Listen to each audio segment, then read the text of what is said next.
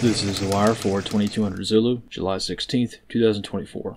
Precedence is routine. Information cutoff is 2100. Bottom line up front. Houthi attacks continue to escalate in Red Sea. U.S. Secret Service under scrutiny for security concerns expressed in the wake of Trump shooting. Beginning with international events, in the Red Sea Horn of Africa region, Houthi attacks on commercial shipping continue to escalate. Yesterday afternoon, Houthi forces successfully attacked the merchant vessel Chios Lion, a Liberian-flagged tanker. This attack was carried out via unmanned surface vehicle in a similar manner as the merchant vessel Tudor, which was sunk a few weeks ago. Analysts comment. The status of the Lion remains unclear. However, the Houthis released a video of the attack showing the detonation of the USV against the hull of the Lion. From this footage, it is likely that the Lion suffered extremely severe damage during this attack. Administrative note. As a reminder, CENTCOM and other U.S. government agencies have modified the term unmanned surface vehicles to be uncrewed surface vehicles due to the DoD's policy on gender-neutral language. This policy to modify doctrinal warfare terms has been in place for some time, but frequently causes confusion among those who are unaware of the stripping of the suffixes men or manned from certain terms. Most of the time, the acronym remains the same. However, keyword searches throughout military doctrine are made more challenging by the altering of such language. This should be considered when conducting independent research. On the home front in the United States, CNN has claimed that President Trump's security detail has been increased due to an alleged Iranian plot on his life. Analysts comment. This is overwhelmingly likely to be a lie intended to detract from the security concerns observed over the past few days. In Texas, recovery efforts continue in the wake of the damage caused by Hurricane Beryl. Crime has increased substantially in some areas as many linemen have reported being attacked while trying to conduct repairs on electrical transmission lines. In Pennsylvania, questions remain unanswered regarding the Trump assassination attempt, with what little information that has been released resulting in even more questions. For instance, the director of the U.S. Secret Service has provided more information regarding the reasoning behind why no security presence was on the roof occupied by the shooter. U.S. Secret Service Director Cheadle stated that the pitch of the roof presented a fall hazard risk, so it was not occupied by security forces before the incident, even though it was identified as a security risk. Analyst comments for this wire.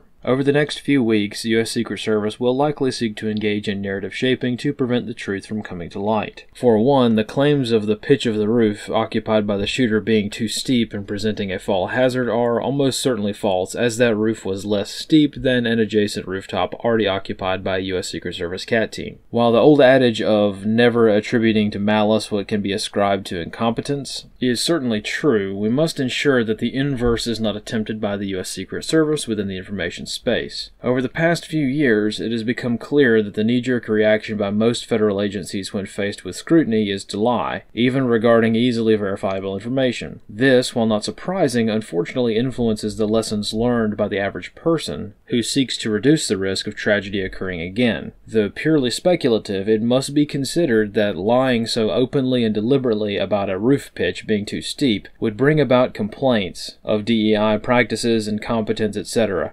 Anything but malice. Somewhat ironically, the U.S. Secret Service lying to make themselves seem like incompetent diversity hires because that narrative is somehow more palatable than the truth is a concerning detail that is likely to be overlooked as all sides express the somewhat justified outrage over practices observed during this incident. This concludes The Wire for 2200 Zulu, July 16th, 2024.